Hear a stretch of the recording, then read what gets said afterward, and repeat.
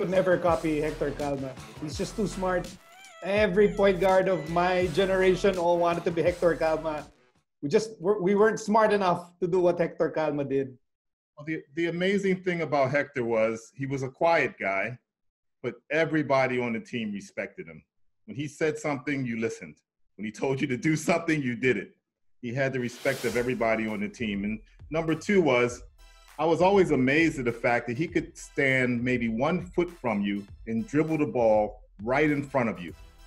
And you never see anybody go for it. That's an amazing thing. A lot of players don't have that, where they can just, LA has it. He can dribble right in front of you.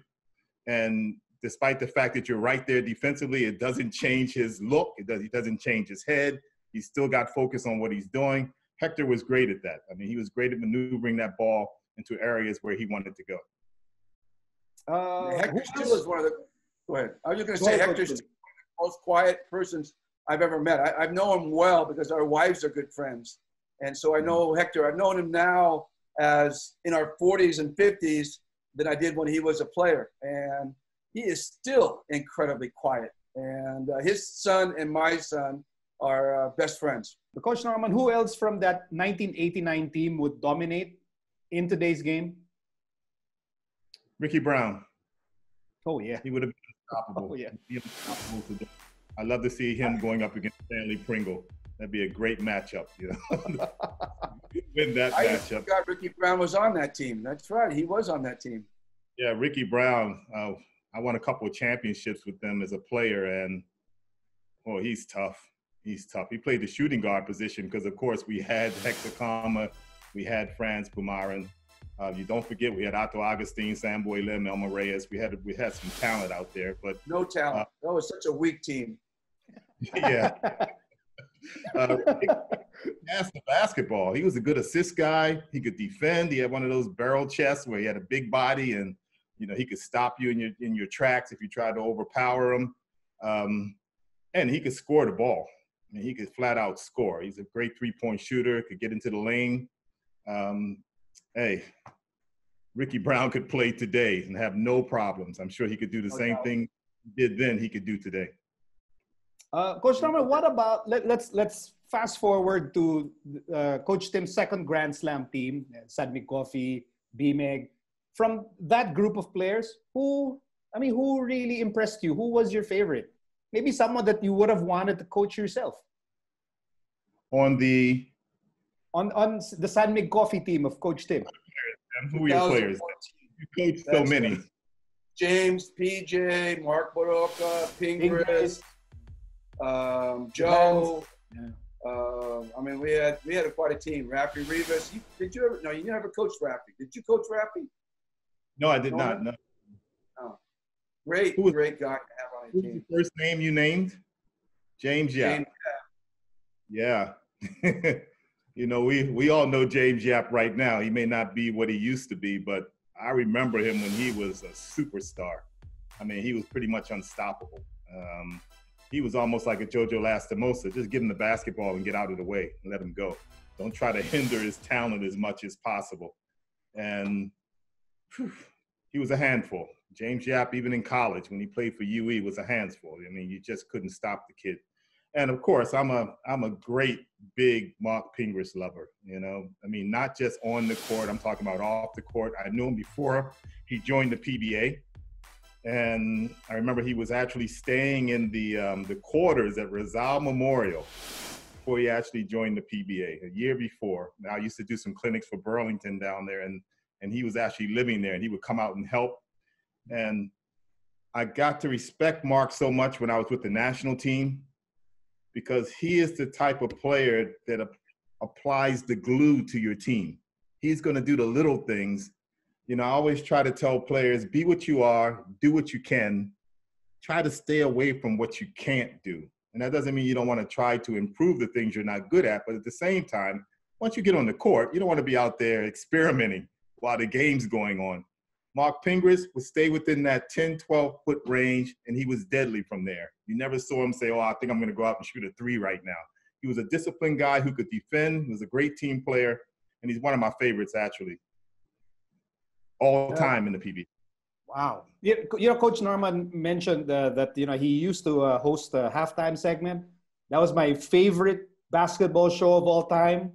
I'm not going to mention the brand again, but yeah, the halftime basketball tips.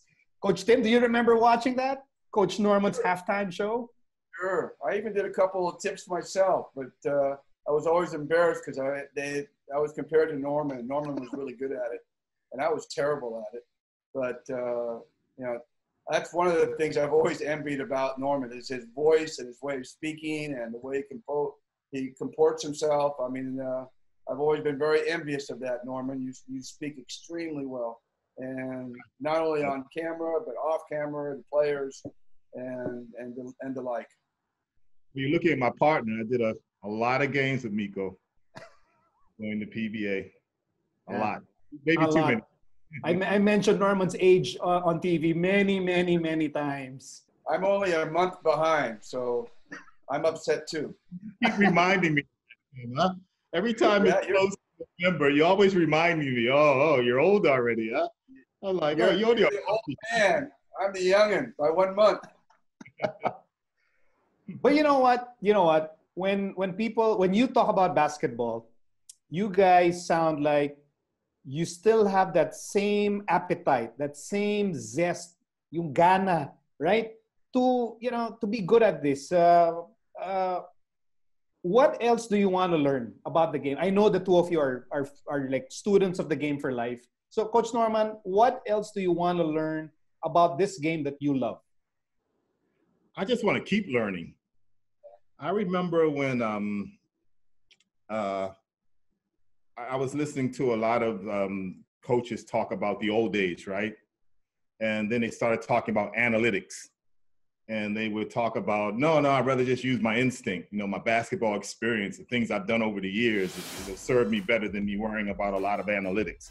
I don't disagree with that. I think your instinct and your experience is something that you have that you should utilize in your coaching. But at the same time, I'm not going to let anybody get ahead of me who is using analytics. I'm going to use the analytics also and cup that with my experience over the years so that I can become a better coach. I'm always trying to get out. I'm very similar to Tim. Like I tell you, we always see each other or find each other when we're overseas. But I like to attend basketball camps. I like to listen to coaches. I've probably listened to every major college basketball coach in the United States over my career. I mean, all of them, from Bobby Knight on down. Bobby Higgins, all of them. I've probably heard all of them because I've attended the Nike clinics so many times over the years, just so I can sit there and listen to them to see whether I can learn something new. And I understand the fundamentals of basketball don't change. They're pretty much the same, but you can always learn new terminology. You can always learn a new play, a new out of bounds play that may help you, a new drill. Remember, both Tim and I have been coaching a long time. We have to keep evolving also. We can't stay like we were back in the 1990s. I mean, we have to move with the times. And in that sense, you can always learn from others things that you can probably use to help your team. One of the things you have to do in basketball as a coach is you have to make things interesting and exciting for your players throughout the year. You can't run the same drills every single day. I mean, you have to keep them on edge, keep them excited, these are the things you have to do if you want to stay in coaching. I don't know whether Tim totally agrees with me on this, but that's what I look forward to. I look forward to learning, constantly learning from others, understanding that, I'm pretty sound as far as the fundamentals go, but I'm always looking to catch on to something new that can help me win more basketball games. Coach Tim, what do you want to learn? What do you still want to learn from this game that you love? Well, I should have been put in prison maybe 30 years ago. I mean, for 30 years, for all the theft I have done over the years. I've stolen a lot from Norman. I'm a bad guy. I steal from everybody. And I really can't add much to what Norman said. I just really, truly, I'm 100% in agreement with them. It's all about learning and evolving. And especially in our league where we have to coach 11, 12 months out of the year. I think it was, a couple of years ago, we coached 13 straight months. Our season was 13 months. What was it last year? I don't even remember. But you've got to keep it fresh. You've got to keep it new.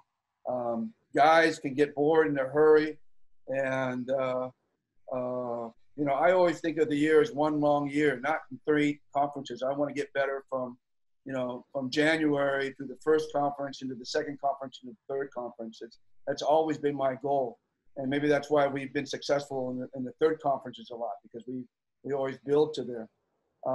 And, you know, just now, just over this pandemic, you know, all the stuff that they've been throwing out there on the internet and coaches getting together. And, you know, I've listened, you know, one of the things that have occupied me, I've listened to high school coaches, I've listened to college coaches.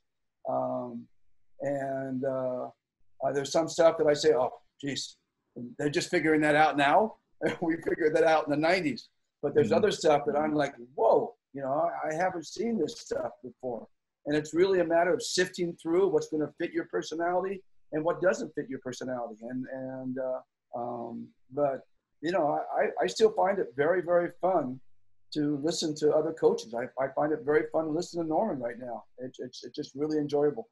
And this was super, super enjoyable for me, and I'm sure for all the basketball fans who continue to learn from the two of you, who continue to be inspired by the two of you, and I really hope people take away that concept, that belief that no matter how good you are, even if you're a Grand Slam coach, that learning never, ever, ever stops. So thank you very much, Coach Norman Black and Coach Tim Cohn, for sharing all your stories and all your insights. Thank you, Miko. Thank you, Tim. Appreciate it. Thank you, Norman. And yes, it's been a pleasure, Miko. Always. I know you're my idol in broadcasting, buddy. So I love being on your shows.